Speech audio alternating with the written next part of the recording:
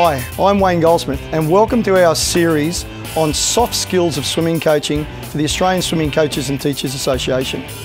The hard skills of coaching, if you like, the science of coaching, are the sets, the reps, the variations in kicks, the volume, intensity and frequency of training and the workouts that we design. That's the content of what we do.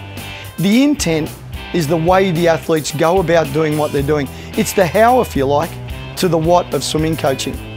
In this series, we'll be talking about how to coach swimming, how to get more out of your athletes, how to have your athletes to be inspired to do the work with the intent with which it was written, and as a result, have a far more effective coaching environment.